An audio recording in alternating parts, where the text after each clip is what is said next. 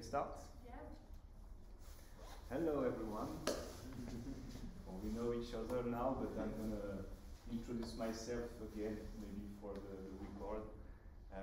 So I'm Victor Meesters. I study architecture in Paris, and I joined Rotor, which is no, it's a live one. Okay. So I'm working with Rotor, which is a collaborative design practice based in Brussels and founded in 2005. We investigate the question of material economy in the construction and industry, and specialize on the question of obsolescence, reuse. And behind this title, from Spolia to Opalis, I'm going to talk about one specific project at Rotor, which is Opalis. Maybe more human than materials. So this is Rotor, as I showed you this morning. The 5 activities, main activities we got at the office. So we are doing some design projects, like interior design, some consultancy for clients who want to implement reuse practice in their project, exhibition, lectures, and teaching, like today I'm with the students of the School of Art Decorative in Paris, and research, like how to implement reuse practice in a public tender, or who are the actors involved in the reuse industry. And one of these research projects is called the Rotor Deconstruction, which is a cooperative specialized in the dismantling and the processing, cleaning of second-hand materials that we're selling in Brussels. So you know everything about Rotor now. And tonight I'm going to talk about one specific project from the research team, which is Opalis. But first, before talking about it, let's go 5,000 years ago. When you read archaeological studies around reuse, you found that in the Neolithic, the stone from Stonehenge were stones reused from another place. And when you study also some research on the reuse from the archaeological studies in the antiquity, you find many documents talking about this practice in the Roman Empire. At that time it was called Spolia. Spolia in the singular of Spolia is spolium. It means peeling off the skin of a beast. And so it was one of the practice of reuse was an expression of power, like the spoil of victory, when they attack the city and take and go back with the stones that they reclaim. And as you can see on this picture, every beams are different, and so it's beams coming from pillars, different places. There is also some practice for historical continuity. This is the Arc of Hadrian in Rome. And you can see that some emperor reclaim decoration elements and turn the story from themselves as a continuity. There was also some opportunities of reclaiming elements. So we find that in Pompeii, a lot of bar counters were made with marble pieces from the demolition or the construction of the area. There was also the existing of a reuse market. So we find some documents showing that some advertising for this kind of roof tiles, like the tegula, and selling second-hand ones. There was also the existing of a legislation on reuse, like what happens if there is an earthquake and your roof fall down to your neighbors. Who is the owner of the tiles? the guy who got the buildings or the owner of the land. Also to prevent the sacking, because some of the construction company could be interesting in looting or dismantling a building to sell the elements. And more recently, in 1879, when we were demolishing a building, you will see this kind of advertising, vente pour démolition, so sale for demolition, and the person who bought the building was in charge of demolishing the building, but also reclaiming the elements. So it could be like buying some piece of the building or the whole building itself as a quarrier. So this tower in question. And in Paris in 1884, we found some research that showed this reclamation yards. Achille Picard was really known because he got a huge company and was able to dismantle a lot of and reuse a lot of buildings. Like on the front of his yard, you can see this pediment coming from the demolition of the Palais du Louvre after the Commune of Paris. So there was a revolution in Paris, and the Parisians burned the palace of the king, and so it was the only one able to clean the site in 3 months and reclaim the materials. And if you look on the archive, you can find in the early 19th, 20th century a lot of advertising for the demolition company, and they were all selling and buying materials. So like every demolition company was also a provider for second-hand materials, as Achille Picard. More recently, in 1928, this is how look like a demolition site. So you can see different materials, sort, the wood, the stones, etc. And if you zoom, like you can see, like there's the wooden beams, etc., and a small panel in the front saying "matériaux de façade à vendre," so building materials to sell on site. And what we know more about demolition nowadays is kind of image. This is a symbolic one in 1972 because it's the demolition of modernist buildings, and symbolic because it's historians of architecture say this is the end of modernism when we start to demolish this kind of building that was knocked down with dynamite. So we are really far from the practice we saw before. Of course, with the evolution of recycling, we are more close to this kind of practice of demolition. So you can see here the way we demolish without dynamite, but with this kind of machine. Here is the demolition of Robin Hood Gardens, the brutalism architecture in London. And on the right screen, it's a crushing machine. So the demolition prepare the element to be crushed. So that the recycling industry changed the way of demolishing buildings.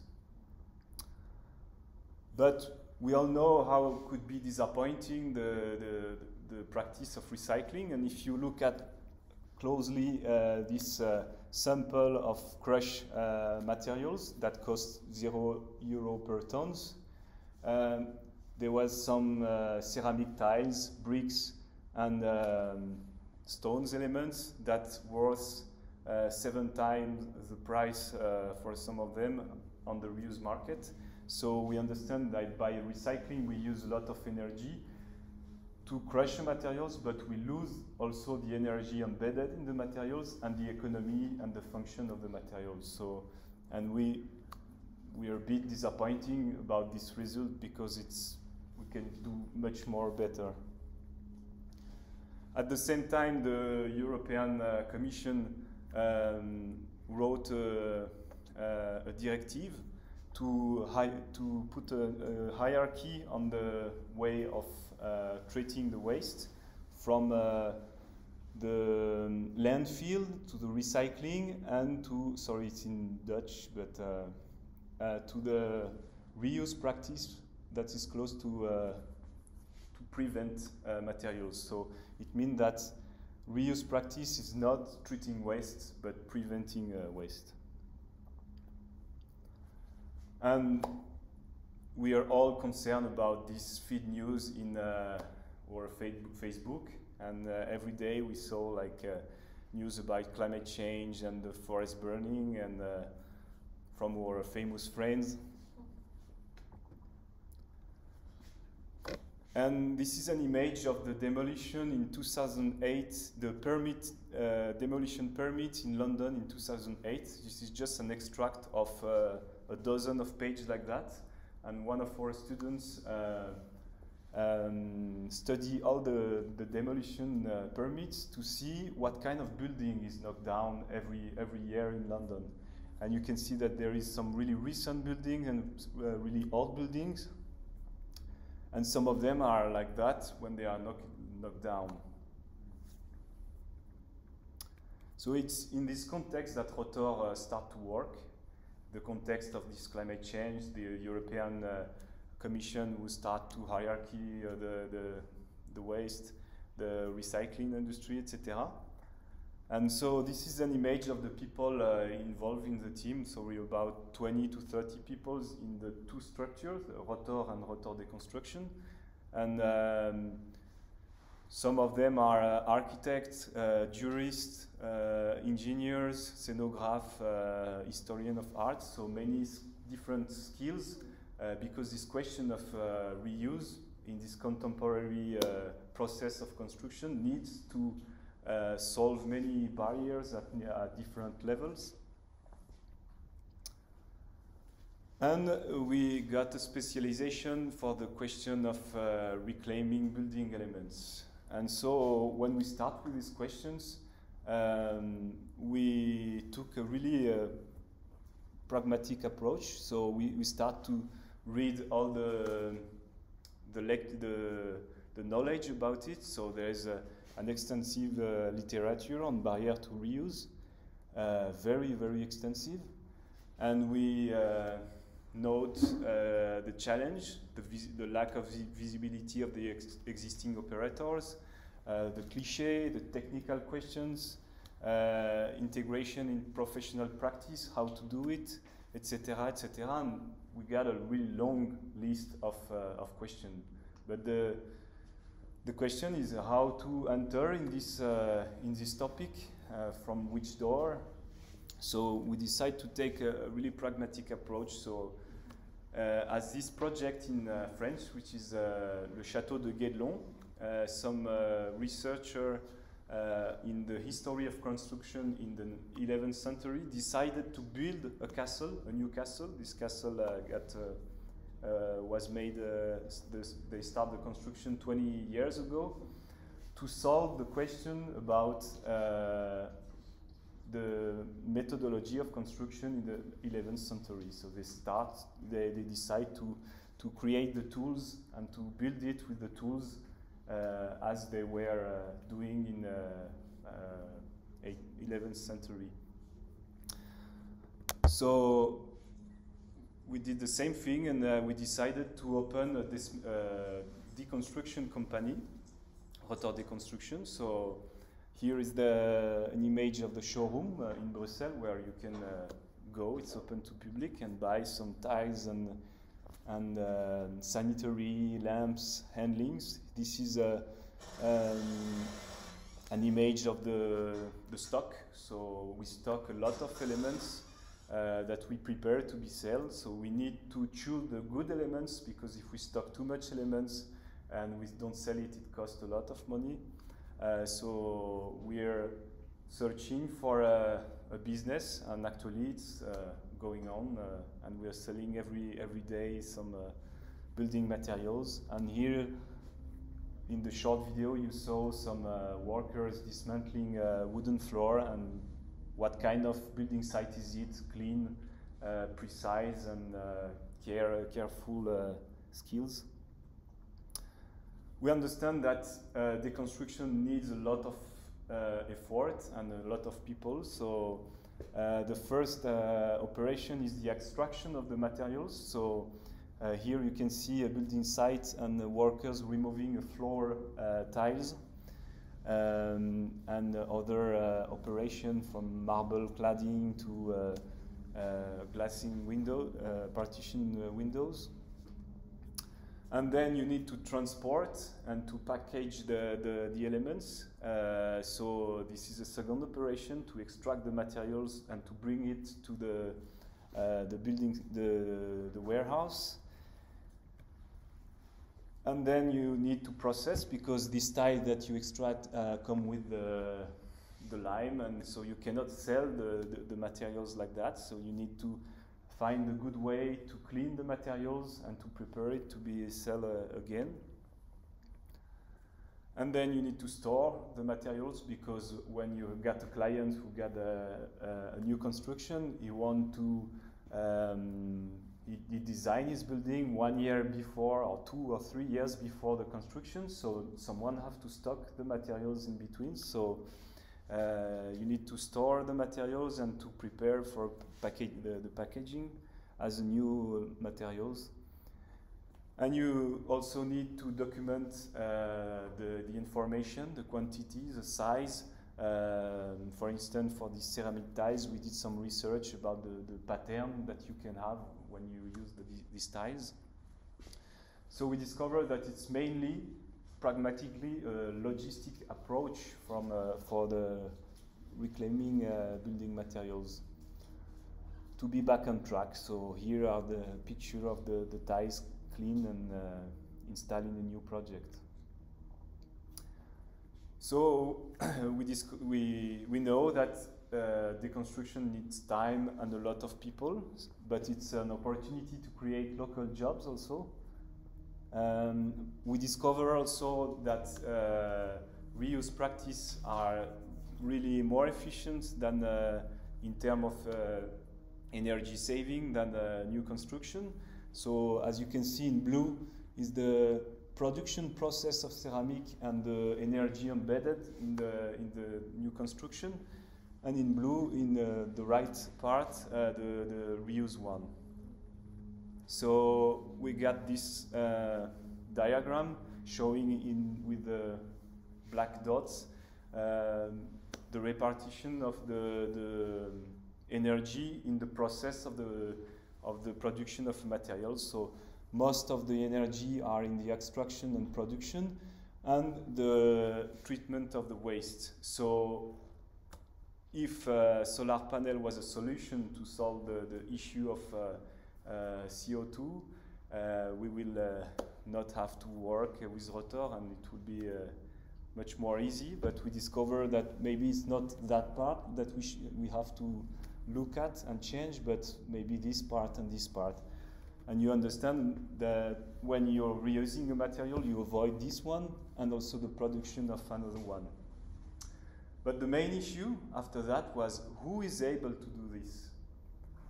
We did it with Rotor Deconstruction, but every day there is thousands of demolition sites, and who is able to take the materials to one place and to clean it to another place?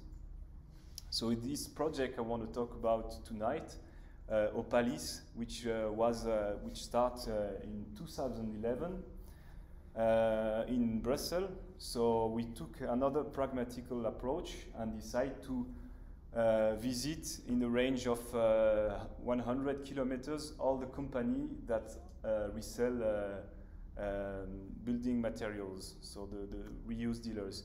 And at that time, they were not online on internet. It was like more sous le radar company, like demolition company or dealers, antiquity dealers.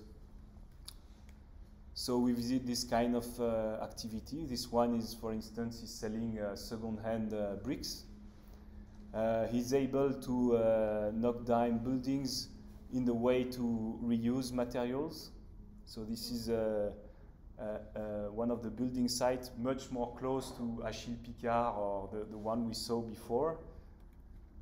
And then this is the processing of the materials. So the workers are knocking the bricks, and if it sounds good, you keep it. If it sounds bad, you throw it. And then they remain the la croûte, the lime of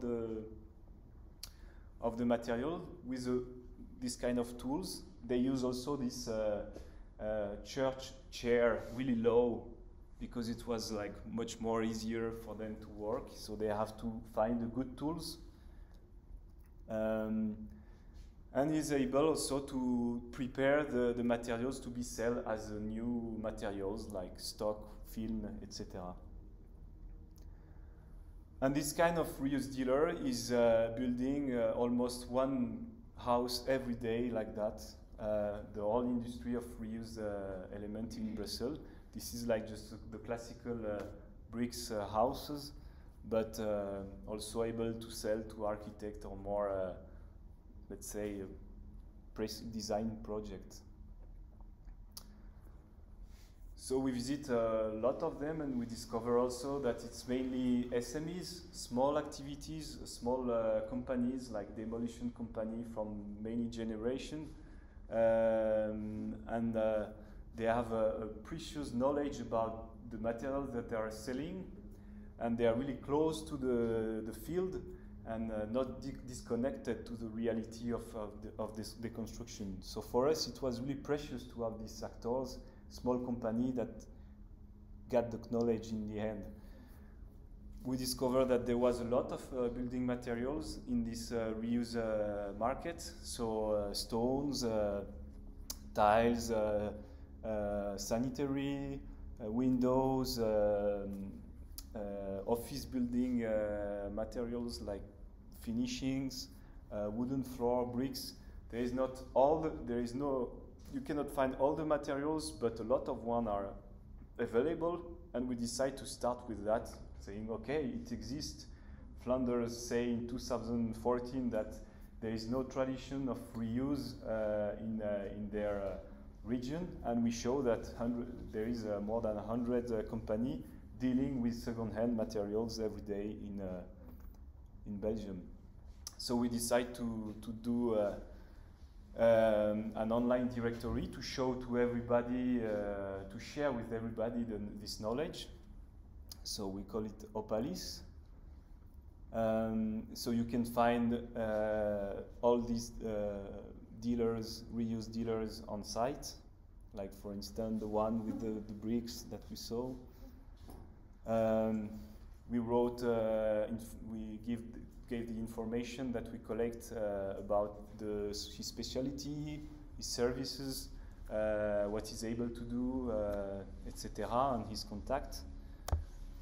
And then we go further and we study materials by materials, all the specifications and the requirements to use one materials in a new construction. So this is like 20 pages of knowledge about reused bricks in different applications that you can find online, and we did it for 40 materials, the more common materials that you can find on Opalis. And we reference a lot of projects to stimulate also the clients and to show that it's possible to do a facade with reused bricks or sanitary or etc. And this month of December, we just finished a 3-year project, European project, with all of these partners to map more than almost 1,000 companies in northwestern Europe. So there is a specific directory for UK, which is SalvoWeb, and the others are on Opalis.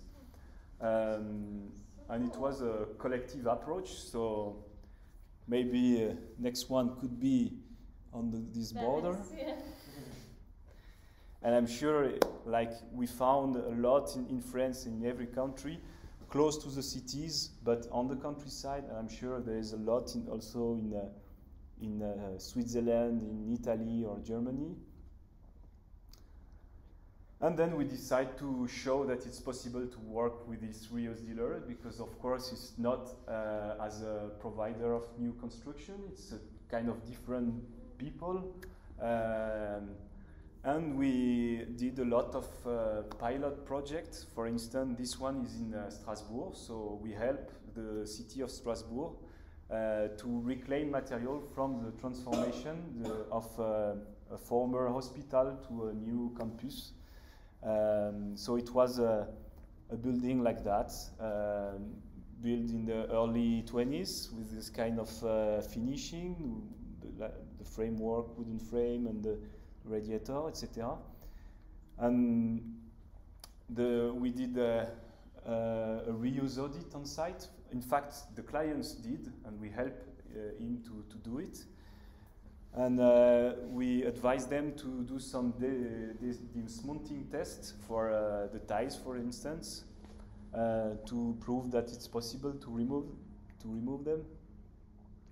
And then we contact some reuse dealers, reuse merchants that you can find on Opalis, to see if they are interested to reclaim some of the materials, and we list all of them. And this was before the construction? Or yeah, before the construction. So we were helping the clients to write the public tender to choose a demolition company that will reclaim the materials. So we give this information and help him to define a reuse objective in the tender, in the public tender. Voila, and give all the information about wooden sharpen, the wooden frame, and the reuse dealers that are dealing with this kind of materials, for instance. And then we choose a demolition company, and this demolition company was in charge of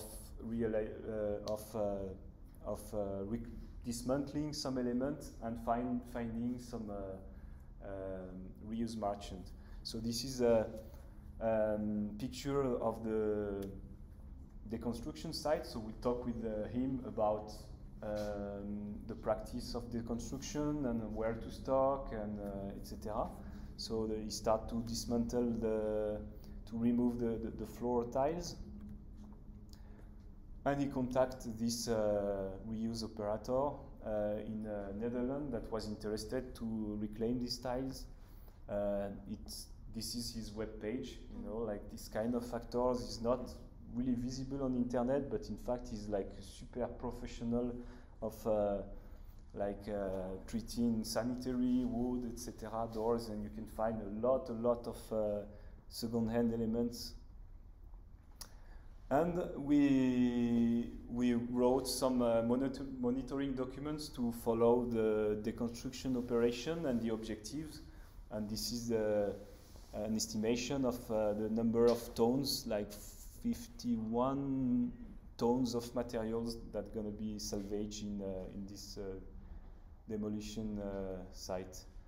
And at the end, the reuse dealers send a truck and load the materials to be sold in Netherlands from Strasbourg. And the other, it's an ongoing project, and another reuse company from Spain was interested to take the beam, the wooden beam, from the roof. This is another story in London. So there was a client who wanted to build a slide house between two houses, and the designer proposed to design the facade with bricks. Voila, like that. So that was the design, the originally designed. And we discussed with the designer and say, okay, maybe you can find an alternative to new bricks. You keep your design, but you can use it. You can do it with second-hand bricks. So we came to visit some reuse dealer with the clients, with the designers, like in London, so the one specialized in bricks. Voila, and then he chose the good one and the good color he wanted, because there is many offers. And we help him to write down the specification for the tender, for the contractor. And then the contractor start to make a mock-up of the brick, and it's also ongoing. And he bought some second-hand bricks and start to make this facade instead with new bricks. He use local and reuse one. Okay, to another story in Brussels. So there is this non-profit organization called Zinneke who organize a parade every 2 years, and they were designing. They were moving to a new place, and we were designing the place with them. So they had to open this facade and to find new windows for this facade. So, like for every project now, we prove that it's possible to work with second-hand merchant, and we find this dealer who sells second-hand windows. Voilà, he got a lot of information on site, which is much more easier to work with.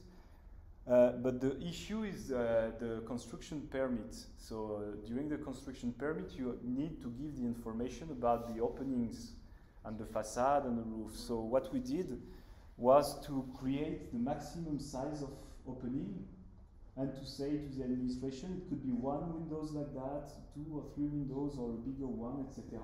Because at the time where we look at the reclamation yard, the windows, and the time we will build the building, maybe it's not going to be the same windows. So that was the way to answer to the administration about the design of the facade. Of course, it's a backyard facade. It's not on the street, so it's more easily. And again, in the specification, we said like color. No, we don't care, any color possible. If we indicate too many options, it's going to narrow the field of research. Dimension maximum this or this minimum, and some of the features are required, like the energetic performances, etc.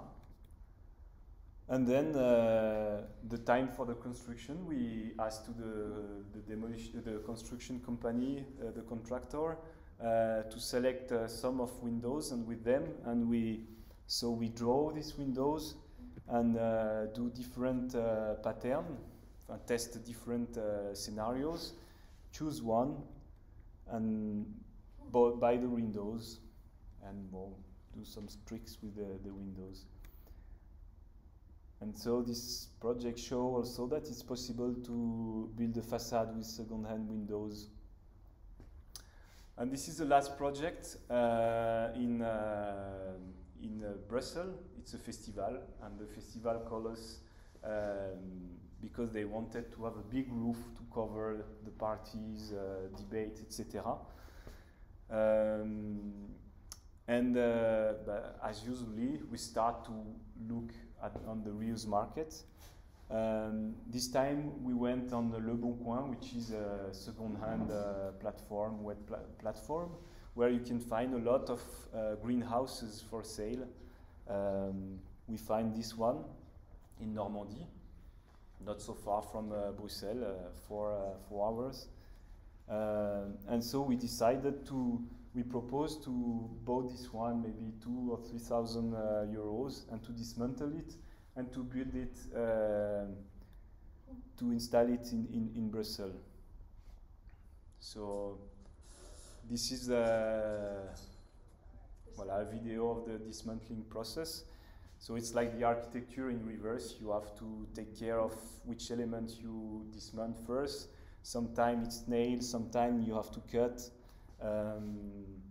Voila, you need a lot of people, but it was also a real pleasure to do it. We do it a weekend, and everybody was involved, and like it was during the COVID, and like okay, super cool. And this is another point of view where you can see that the dismantling process needs also some organization. You need to sort the element. You need to write a dismantling note to install it again, and then to transport the materials to be installed in the new construction. Of course, every second-hand elements need to be adapted. Here on site, you can see this new part. So we hire a bit up the structure and adapt to this context. And they had like zero carbon, almost zero carbon, huge roof for parties, for debates, DJ, electro parties, etc. Voilà, thank you.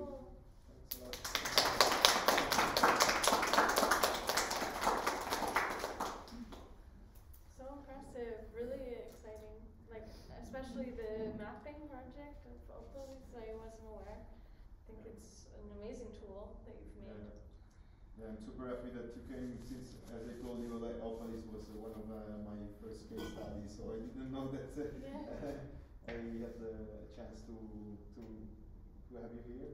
And I'm interested more in like one question that I have is, since it's really time consuming and needs a lot of labor, so how you deal with the fact that I mean, sometimes the construction also need like short times because they need to have demolished, and if you need a lot of people, how do you deal with the...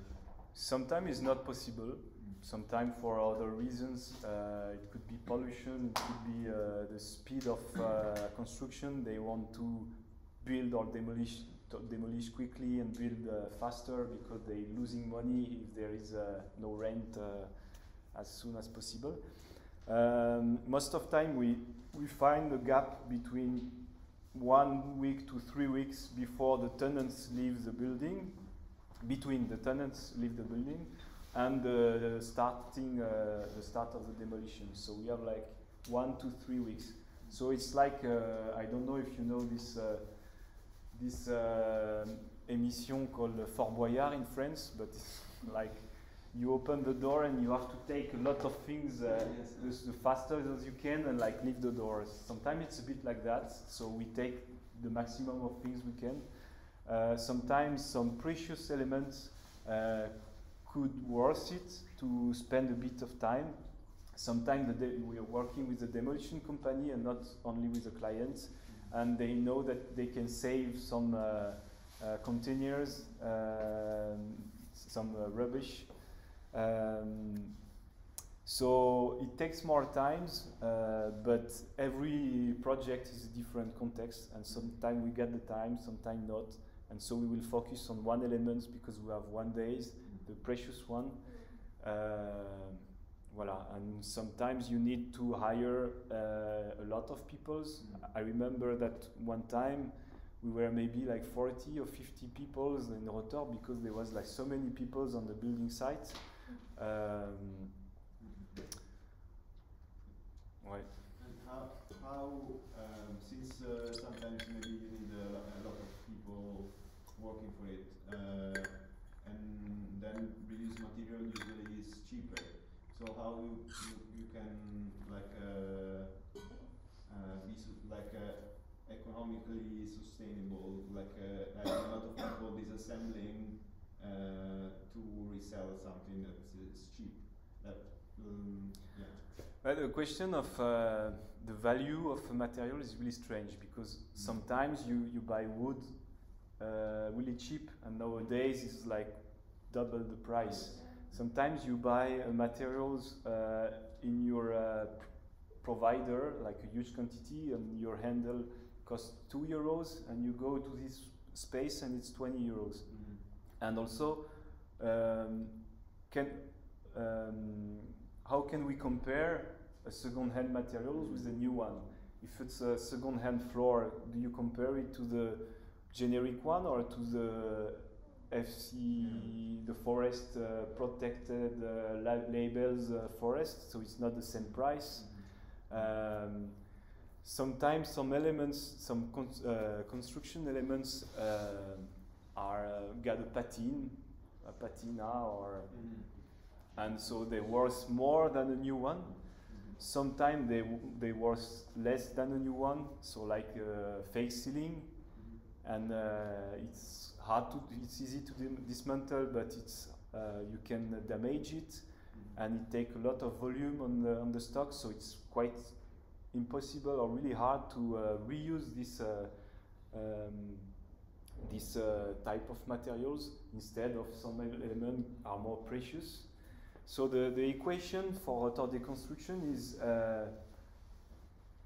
dismantling don't mean that it's reusable. You need to take the price of the deconstruction operation plus the transports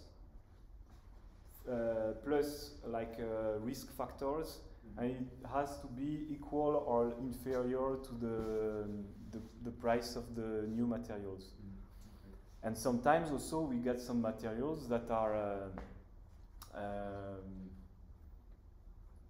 don't know how to say in English, but the produit d'appel. So like this one is cheaper to make the clients come in the company to buy other stuff also. So like in every business, and so, but of course, if we make wrong choice, if we stock materials that we cannot sell, we are losing money, because we invest money in this business. You have to invest money first in people who dismantle and stock the materials, and you get back your money when you sell it. So it's why we are working more and more 50-50 with the demolition company. So instead of us going on site, we ask to the demolition company to dismantling properly the materials that we need. And so they invest the money on their workers, and we take the risk of not selling the materials and having in stock. And if we sell the materials, 50 for him, 50 for us. So it's like a risk management also between the actors. And you ever try to advertise or sell the material before the deconstruction? Yeah, sometimes. So as you see, some reuse audits, you can send some reuse audit to reuse dealers or other clients, and sometimes materials that you were not supposed to dismantle or could be saved if someone say, okay, I'm interested by this one. But the fact is really hard to do it, because most of time clients need at a precise time his materials. So he say, I'm interested by these materials, but in 3 months. It's okay, but the demolition is gonna be next week. So who gonna stock in between? Or it's why we start to work with this reuse industry, with reuse reclamation yards, because they are able to stock the materials and to do the buffer between the two different construction sites, which is difficult to do with the online platform, because you need to take at a precious time the materials. And that's what's so exciting about this map, is that you're also introducing a different, I don't know, sort of mindset to the consumer, to the customer, where they see that there are all these options that they can look to and all these different sources. And also the window experiment of like pushing against the policy. But it's also, I think, like when it was 10 years ago, when it's like fab lab like movement, kind of, that you get the map with the closest fab lab next to you. For example, Wiki houses was doing is, it's like if you want the house to see, like you can see it, and there is like a fabricator next to you. So I think the the example that you were showing about the hospital, where there is like it's still materials and like they're starting to travel like quite far. That's like those guys want beams. To Spain, yeah. Yes, it's like how do you actually like it's kind of probably like a social network. How do you find the people next to you, like and get the things like next to you that's without also minimalizing the travel. But we discover that circular economy needs to change our view on building, and it's like a building stock of materials. Yeah. The building is also just like material stock for ages and etc. But when you have to remove the stock, you need to circulate this material to another place. So it's mainly about logistic, and most of time clients are saying, I don't want to buy materials that is coming from Belgium or Germany, etc. It's too far, we need to find a local solution.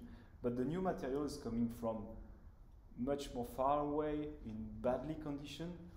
And the main, as you see on the diagram, the main energy embedded in the production of material is the extraction, the production.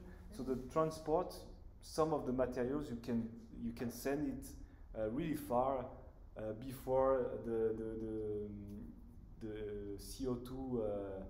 I'm actually surprised because usually transportation kind of gets brought. Yeah. It depends, but it depends of the material. If you take stones, maybe you can travel 300 or 400 kilometers. If you take like Trespa panel, high pressure laminate panels, like this one. This one is like like craft paper with petrochemic glue, high pressure laminated, etc. And it's like resist to 200 degrees, 200 type of chemical product. It's like super strong, Superman, and it's worth it to reuse it. But the bilan carbon, the carbon embedded in this material is like hell. So maybe this kind of board you can like make it travel around the world before it reached what it consumed when it was produced. So yeah, it's just an image, but some materials could move like in a radius of few kilometers and more, and some of them can go really far.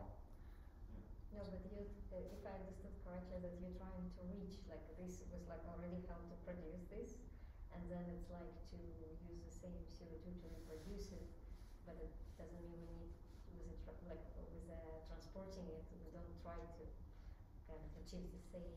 Yeah, of course, but it's still difficult to build with second-hand elements. So if you just narrow your field of research in a really local area, it's became a hell to, and so finally, like Europe, it's quite local for dealing of construction materials regarding the industry of new materials that is worldwide. And some research show that woods, second-hand woods coming from America by boat are more energy saving than new woods coming from by truck from Romania or. No, but it's the same. Like I completely agree with you. But we just went to Iceland, and there was like an example that they designed a sustainable. I don't remember. It was like a project using local rocks, but it was just like so expensive to like extract and produce in Iceland because the market is so small. Right. So it seemed like what's happening with plywood. It's much cheaper was to import it from somewhere. So they got kind of the one, but then they build it from rocks from outside just because Right. it was just impossible to use locally for them. And no, see, the same as you were saying. So buildings are kind of storage a storage of material.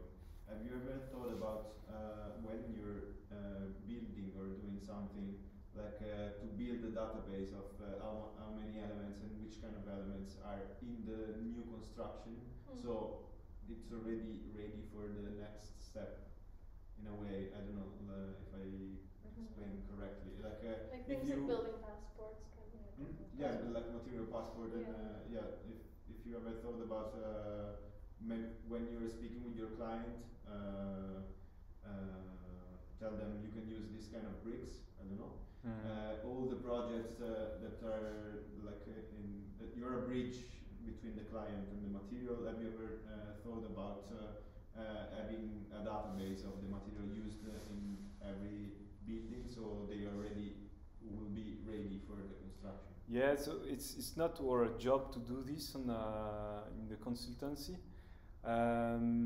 Sometimes we are a bit skeptic. Skeptical.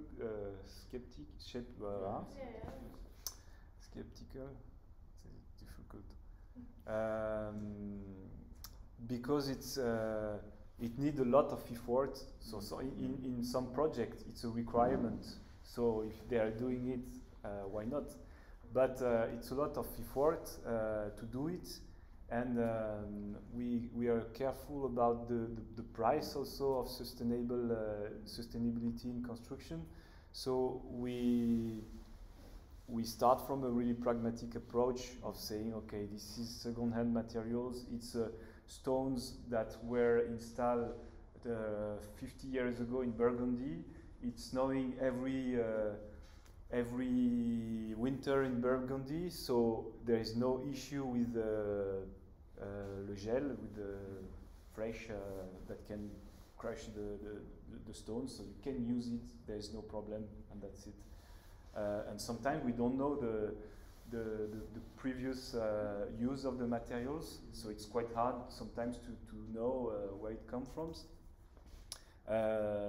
So we try to be as light as we can when we give advice or for the use of construction element.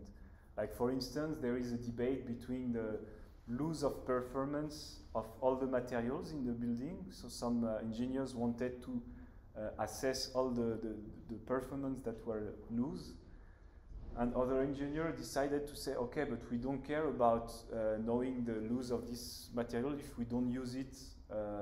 And so there were more talk about fitness for use.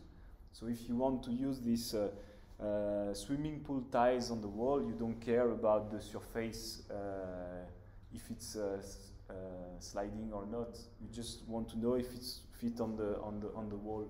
So it means that in every step of reuse practice, we have to be care about how simple or low tech could be the assessment to keep it really low, because the margin in reuse process are really really difficult. And voila, if you want to assess the performance of a wooden beam, some of them would try to scan in 3D the stuff, but it needs to a lot of energy with computer, and some of the other one get like sound system testing, and like just in one with one hand tools you can know if your beam is okay, or maybe just knocking the beam could be enough. So this is a debate about being low, a soft approach in every step. No, I was thinking more about having a database of like, I don't know, like for example the brick facade. So since you already are speaking with the client and you know that it's happening, it's there. So having, I don't know, just a database saying this building is using 4,000 bricks, and having all those information somewhere. So like if they want to disassemble, you already know that it's a data, like you have a storage of 3,000 bricks, or yeah, I mean, then you have to make some tests.